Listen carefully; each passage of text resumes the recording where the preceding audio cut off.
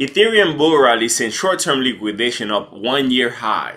The price of Ethereum has risen 5% today, reaching a new all-time high of $4,150. At the time of making this video, ETH was trading at 4.6% higher at $4,102, which is a market capitalization of $477 billion.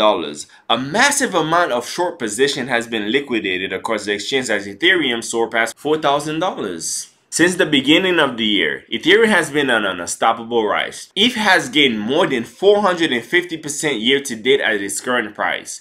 ETH has gained over 30% in the last week, reaching a new all-time high on a daily basis. Over 15 million of ETH short position is liquidated through derivative exchange, according to CryptoQuant. Last week, ETH overtook Bank of America as the 28th largest asset in the world.